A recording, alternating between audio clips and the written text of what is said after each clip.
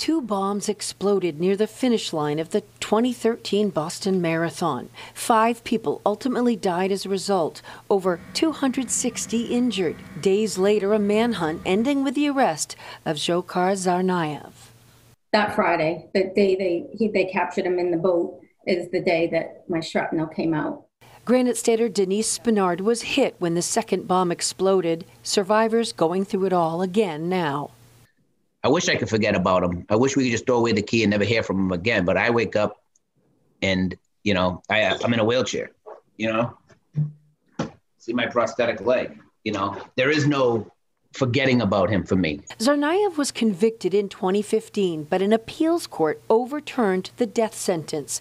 The Supreme Court now agreeing to hear a government appeal to reinstate it. It's not a case about whether he deserves the death penalty or not. It's a case about, did the trial judge allow for the right kind of techniques to be used for selecting a jury in such a high publicity case? If the Supreme Court agrees with prosecutors, the death penalty sticks.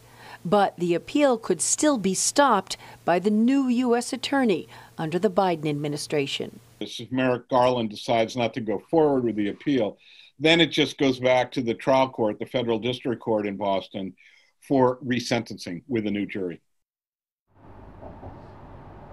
It is considered a possible test for the Biden administration's position on the death penalty.